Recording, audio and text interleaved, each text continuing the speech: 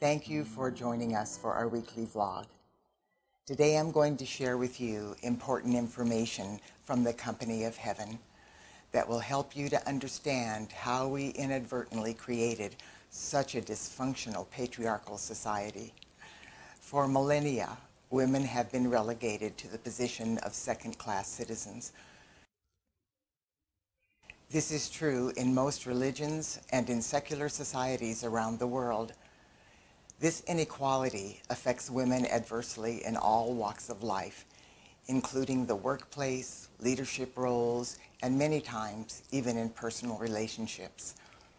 In my quest for answers, whenever I asked knowledgeable people in the outer world why this was the case, I often got the reflex response, "It's because Eve ate that darned apple."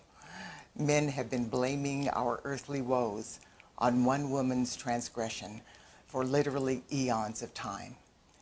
And in many instances, men have felt obligated to suppress women and to keep us in our place ever since.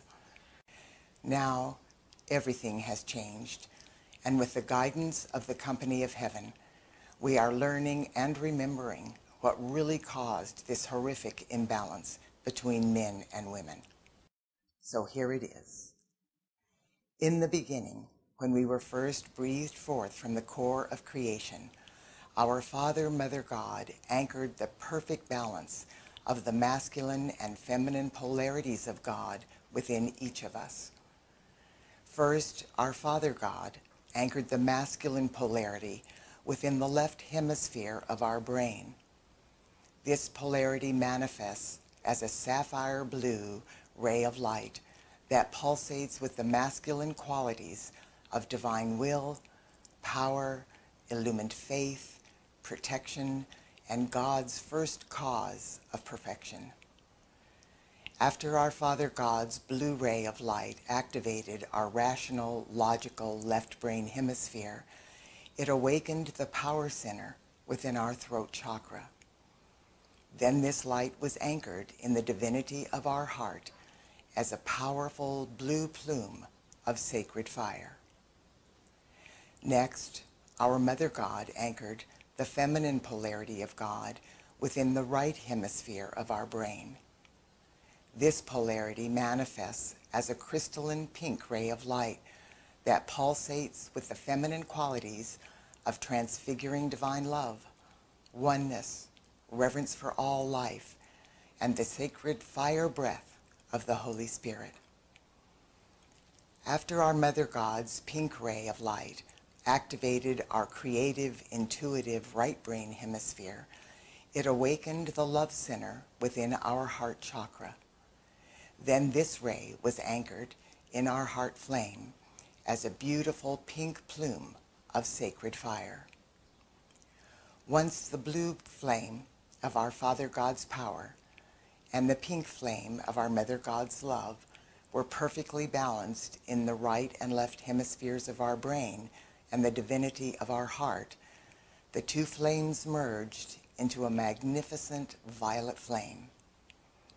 This violet flame then blazed up from our heart into our physical brain structure, activating our spiritual brain centers. These centers are associated with our pineal, pituitary, and hypothalamus glands, and the ganglionic center at the base of our brain. Once the activation of our spiritual brain centers was complete, our crown chakra, which is on the top of our head, opened to full breadth. This allowed the enlightened consciousness of our I Am presence, which is known as Christ consciousness, to begin flowing through our pineal gland into our mental and emotional bodies. In the enlightened state of Christ consciousness, we were fully aware of our Father, Mother God, the Company of Heaven, and our I Am presence. In this natural state of awakened consciousness, we were able to easily communicate with all of the various aspects of divinity through open heart and mind telepathic communication. Christ consciousness is our divine birthright as sons and daughters of God. It manifests as a yellow gold ray of light that pulsates with the divine qualities of enlightenment, wisdom, illumination, and understanding. Once our crown chakra was open to full breath, and we began to receive the flow of Christ consciousness from our I Am presence, that ray of light was anchored in the divinity of our heart as a powerful yellow gold plume of sacred fire. That event completed the physical manifestation of the divinity in our heart, which is known through all creation as the immortal, victorious, threefold flame. These three flames, the blue flame of our Father God's power, the pink flame of our Mother God's love, and the yellow gold flame of the Son and Daughter of God's wisdom, represent the threefold activity of life that is known as the Holy Trinity. Christ consciousness is the awakened state of awareness that our Father, Mother God invested us with in the beginning.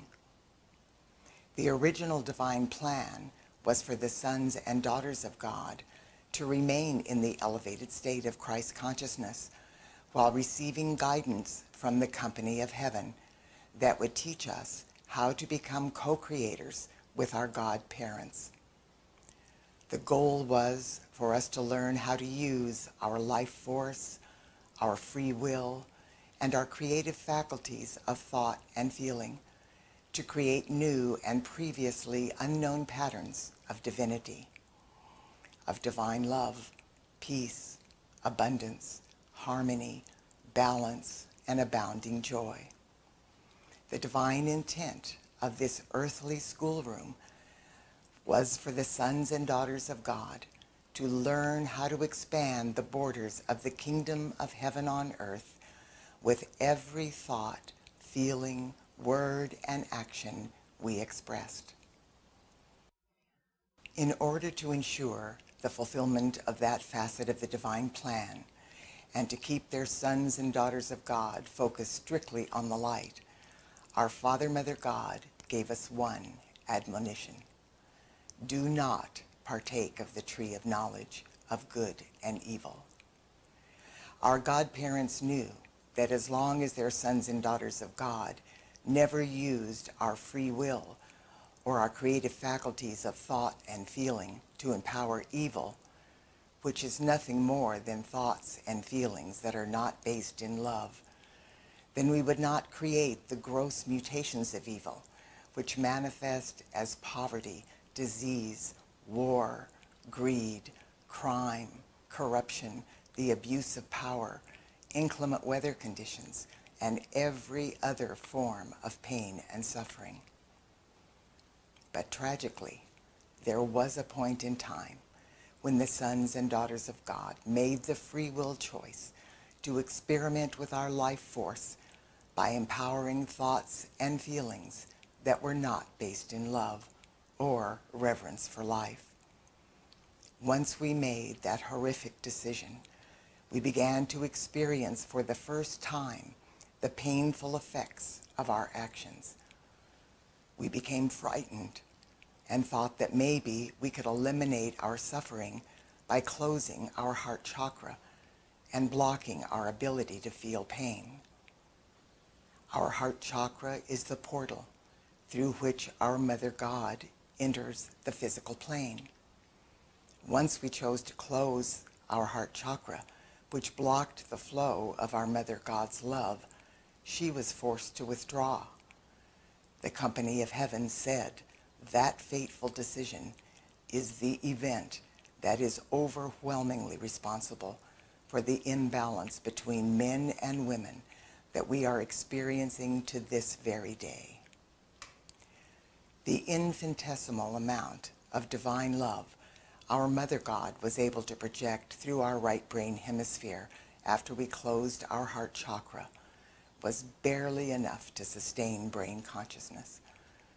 This caused our right brain to become almost dormant and our spiritual brain centers to atrophy. In turn, our crown chakra closed and we lost Christ consciousness. This prevented us from communicating with our I Am presence and the company of heaven.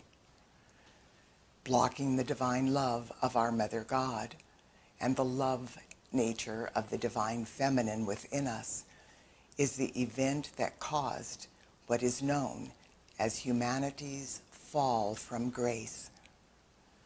The fall was inadvertently created by the unintended consequences of humanity's decision to close our heart chakra in an attempt to avoid the pain of our own miscreations.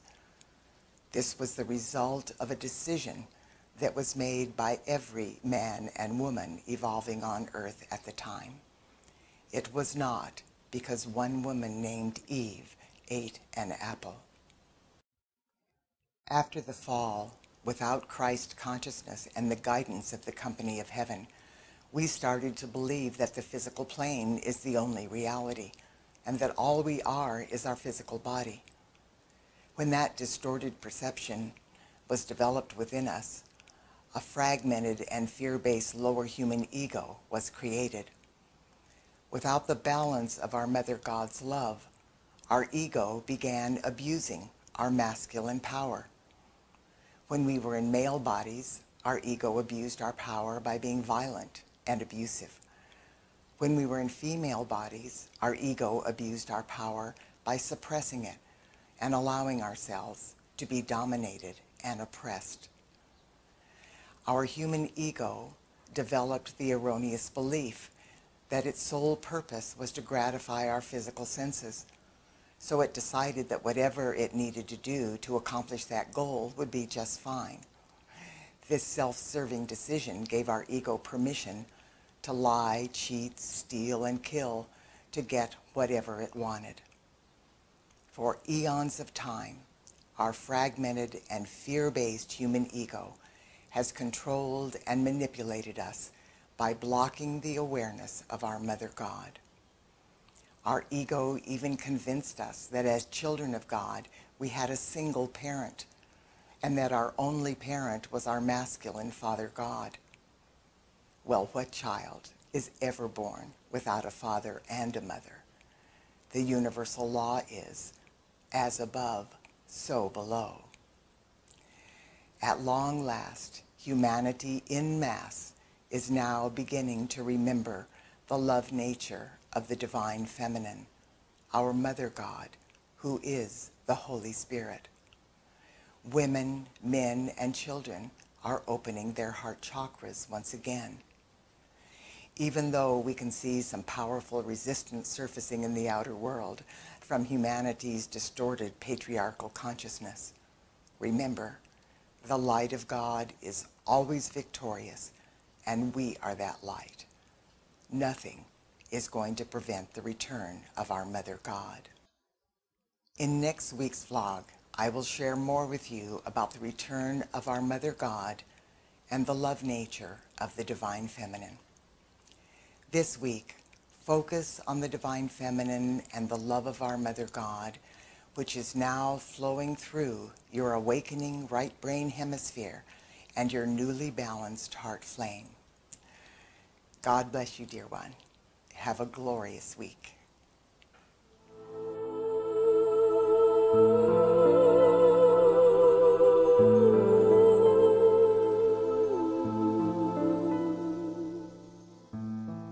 It's a sapphire blue ray of light that pulsates with the masculine qualities of divine will, power, illumined faith, protection, and God's first cause of perfection.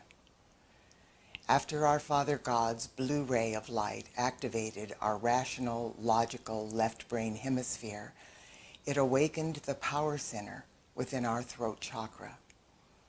Then this light was anchored in the divinity of our heart as a powerful blue plume of sacred fire. Next, our Mother God anchored the feminine polarity of God within the right hemisphere of our brain.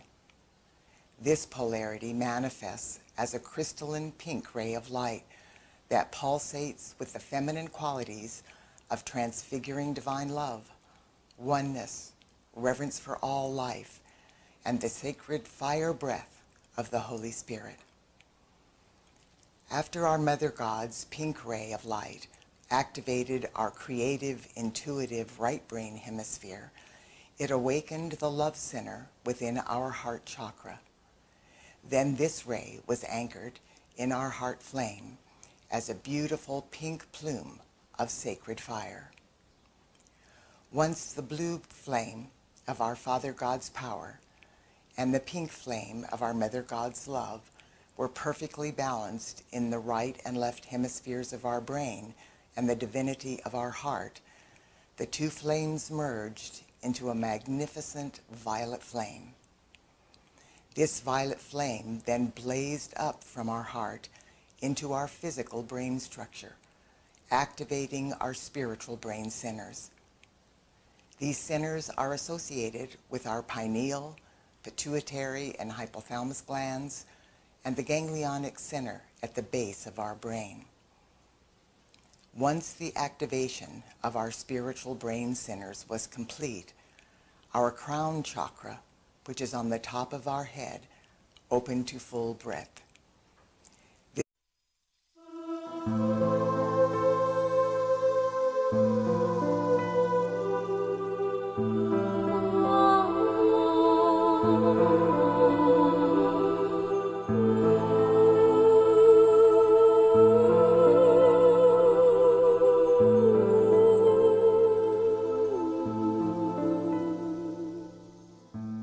Hi, precious heart.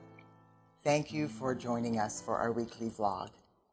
Today I'm going to share with you important information from the company of heaven that will help you to understand how we inadvertently created such a dysfunctional patriarchal society. For millennia, women have been relegated to the position of second-class citizens. This is true in most religions and in secular societies around the world. This inequality affects women adversely in all walks of life, including the workplace, leadership roles, and many times even in personal relationships. In my quest for answers, whenever I asked knowledgeable people in the outer world why this was the case, I often got the reflex response, "It's because Eve ate that darned apple." Men have been blaming our earthly woes on one woman's transgression for literally eons of time. And in many instances, men have felt obligated to suppress women and to keep us in our place ever since. Now, everything has changed, and with the guidance of the company of heaven, we are learning and remembering what really caused this horrific imbalance between men and women. So here it is. In the beginning, when we were first breathed forth from the core of creation, our Father, Mother God anchored the perfect balance of the masculine and feminine polarities of God within each of us. First, our Father God anchored the masculine polarity within the left hemisphere of our brain. This polarity manifests as how to become co-creators with our God parents. The goal was for us to learn how to use our life force, our free will, and our creative faculties of thought and feeling to create new and previously unknown patterns of divinity, of divine love, peace, abundance, harmony, balance, and abounding joy. The divine intent of this earthly schoolroom was for the sons and daughters of God to learn how to expand the borders of the kingdom of heaven on earth with every thought, feeling, word, and action we expressed. In order to ensure the fulfillment of that facet of the divine plan and to keep their sons and daughters of God focused strictly on the light, our Father, Mother God gave us one admonition. Do not partake of the tree of knowledge of good and evil. Our godparents knew that as long as their sons and daughters of God never used our free will or our creative faculties of thought and feeling to empower evil, which is nothing more than thoughts and feelings that are not based in love, then we would not create the gross mutations of evil, which manifest as poverty, disease, war, greed, crime, corruption, the abuse of power, inclement weather conditions, and every other form of pain and suffering. But tragically, there was a point in time when the sons and daughters of God made the free will choice to experiment with our life force by empowering thoughts and feelings that were not based in love or reverence for life. Once we made that horrific decision, we began to experience for the first time the painful effects of our actions. We became frightened and thought that maybe we could eliminate our suffering by closing our heart chakra and blocking our ability to feel pain. Our heart chakra is the portal through which our Mother God enters the physical plane. Once we chose to close our heart chakra, which blocked the flow of our Mother God's love, she was forced to withdraw. The company of heaven said that fateful decision is the event that is overwhelmingly responsible for the imbalance between men and women that we are experiencing to this very day. The infinitesimal amount of divine love our Mother God was able to project through our right brain hemisphere after we closed our heart chakra was barely enough to sustain brain consciousness. This caused our right brain to become almost dormant and our spiritual brain centers to atrophy. In turn, our crown chakra closed and we lost Christ consciousness. This prevented us from communicating with our I Am presence and the company of heaven. Blocking the divine love of our Mother God and the love nature of the divine feminine within us is the event that caused what is known as humanity's fall from grace. The fall was inadvertently created by the unintended consequences of humanity's decision to close our heart chakra in an attempt to avoid the pain of our own miscreations. This was the result of a decision that was made by every man and woman evolving on earth at the time. It was not because one woman named Eve ate an apple. After the fall, without Christ consciousness and the guidance of the company of heaven, we started to believe that the physical plane is the only reality, and that all we are is our physical body. This allowed the enlightened consciousness of our I Am presence, which is known as Christ consciousness, to begin flowing through our pineal gland into our mental and emotional bodies. In the enlightened state of Christ consciousness, we were fully aware of our Father, Mother God, the company of heaven, and our I Am presence. In this natural state of awakened consciousness, we were able to easily communicate with all of the various aspects of divinity through open heart and mind telepathic communication. Christ consciousness is our divine birthright as sons and daughters of God. It manifests as a yellow gold ray of light that pulsates with the divine qualities of enlightenment, wisdom, illumination, and understanding.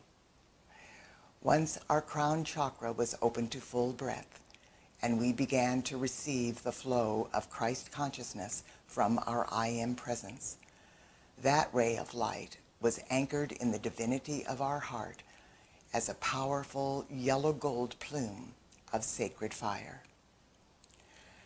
That event completed the physical manifestation of the divinity in our heart, which is known through all creation as the immortal, victorious, threefold flame.